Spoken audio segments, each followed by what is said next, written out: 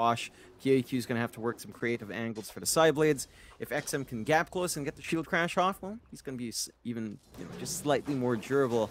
And going back to what you said, without the small camps, the TA does feel like it goes a lot slower. Lane, 7E, he's not having a good time right now on that Wind Ranger. He's going to Fairy Fire up, but is still going to drop. That's the thing, you go for Power Shot level 1, fair enough. You want to secure that range creep. Problem is, you don't have the Wind Run, so Frisk, he's doing a great job with these wards. Looking for a Scatter Blast, waiting for the salve, I think. Undyne's got one, doesn't want to pop it. In fact, never mind, it's actually the Wind Ranger who's going to try and run and Frisk. Not going to be able to find him. 7E, he's going to be just fine. Meanwhile, top lane, Yang is going to find Imitator. Yeah, they just managed to really run down this lane very well. XM gets a rotation out, gets a good roll. They're still trying down bot, though. They're going to try Frisk. He's still going to turn around. Cookie's going to land. Scatter Blast connects. You get the snap by it, but it's going to cost your life.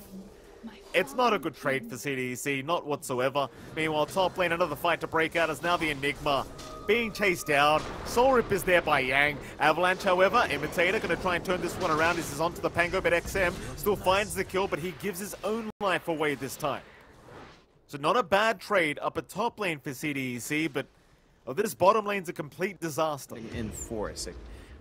They're still going to get damage a lot. 7E can tank a couple of those tower hits as well, enabling more damage.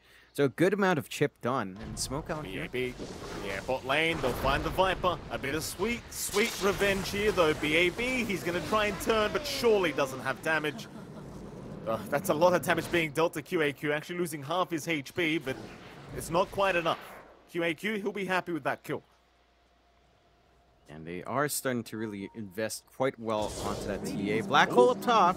Yeah, Frisk, he's going to get caught. They'll take the solo pick off on the Enigma.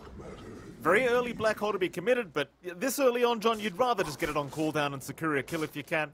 Especially considering the Enigma's had a pretty rough laning stage as well. Yeah, you're more than happy to just find something. It's not like you're expecting massive black holes at, within the first 15 minutes of game. So you do get some value there. And you are still playing poke at that top tier. When the response is coming out from VG, though, a TP's coming out. You'd be worried. Level 7 Yankee, he's got that flesh golem up, and we'll pop it immediately. Toss back into Undyne. He does have egg available right now on that Phoenix, but won't pop it yet. Meanwhile, Erica, he'll make the jump in onto the Enigma. They'll find the Tombstone, but that's about all they're going to find. But there's the egg being dropped right now. Can they focus this down in time? It doesn't seem like it. Yang, he will drop. So will BAB. They will find 7E, however, on the Wind Ranger.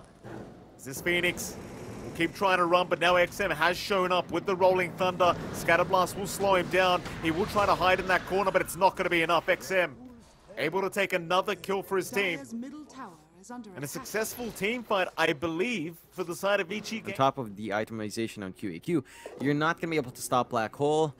And if you just focus in on that PA, it's going to die really fast. You don't have any stats on Erica, although they are making a move here. Toss in, Avalanche is there as well. Frisk still Cookie back towards the Tiny, so they find a 1-for-1 and looks like it's Frisk is going to drop. Rolling Thunder, it's not going to allow the Black Hole. Oh, mid-animation. The Rolling Thunder makes it in time from XM. Oh boy. Aegis is down as well. Vici, though, they want to try and back off as now the Aegis has gone. QAQ going to move back in with 7E back onto BAB. Soul Rip, it's not going to be enough. They'll lose the Viper. It's not the worst team fight for either side, really. In fact, Vici, they your blink, you didn't have your BKB, so at least you don't use a charge for that, but it's not the most impactful Black Hole. That does stop the push, protecting that tier 2 bot, but it's already at 388 HP. They're still clumping around here, though. They are mid lane. They're going to try and force a fight. Onto this Tiny they'll go. Imitator is gone. Onto the Phoenix now. He'll Icarus dive away, but XM right behind is going to be able to find him. No problem. Anymore. XM, he's still having a look around. Link forward, trying to find 7E on the Wind Ranger, but he's going to be able to wind run out. The Bashers can come out, the Abyssals can come out. They're still holding on to Aegis for a good amount of time here. It does feel like they need to do more on the map. They found BAB. BKB is going to be popped. Cookie back towards 7E, but that's not going to help his cause. BAB might just drop here and does. Still, the Rolling Thunder is going to find Imitator on that Tiny. QAQ having his refraction burnt out, and now the jump in. Erica right on the Enigma. is knocking out Black Hole, but it's going to cost his own life. Aegis down. You have the secondary on the PA. Bash out from XM onto QAQ. He will meld and just blink the hell out of there. Undyne, not going to be so lucky, but he has an Icarus knife, so he's fine as QAQ. He went back in. It's going to cost him his own life, though. He's out of mana. Oh. Did not back off. Maybe just trying to help Undyne on the Phoenix, but... Opportunity for the high ground opens up here. Black Hole and Supernova are available, so the defense is ready. They just need to find the angle. There we go, Imitator will try. Dagger is out. The Silencer as well. They'll make the jump in. Black Hole is going to be there. Onto 4 heroes. What a setup from our Enigma. Oh, look at that. It only takes one, John. It only takes one. Yeah, that's all they needed. Xiang Yu steps up, sees all. Looking for a toss back. QAQ's there. XM, he'll get the Rolling Thunder off in time, and he'll make the run right towards the Wind Ranger, but the fight isn't going. Phoenix is going to get the egg off, and now the Black Hole. He found two of them again, but it's cancelled off. The bash is there. XM will not allow it this time around. Perfect position. And now Erica. He'll make the jump in. He wants a team fight. Undyne gonna back off. Imitator, he might just drop and will do so. Onto the TA. A nice shackles. Is it gonna matter? Not quite. QAQ, he'll try to run, but it's not looking good for him. He is getting caught out. Frisk will take him down. A great team fight for Vici Gaming, John. It's a 3-for-0 trade. Xiang Yu, this could be the turning point as well for CDEC if they catch XM in. Let's see, Xiang Yu, can he do it again? High ground, CDEC, they've got the advantage here. Vici, they have no idea. Yang, he's going to break the smoke and actually sees the Enigma. They'll see them out at least, but the Wind Ranger will jump in. 70, he's already found Yang, but there's your Rolling Thunder. XM going to move in. There's your first Black Hole. They want to get rid of the Pangolier. They don't want that bash available. XM's gone. Where's the refresh? Erica, he's made the jump in with the Black Hole. It's going to come out again. Xiang Yu trying his absolute best to turn this one around, and he may have just done it. Or has he? QAQ still trying, but no Erica.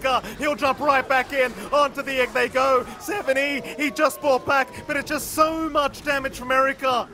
In fact, that's not just damage, John. That's some emotional damage from Vici Gaming as they land the perfect Black Holes, but it's not going to matter.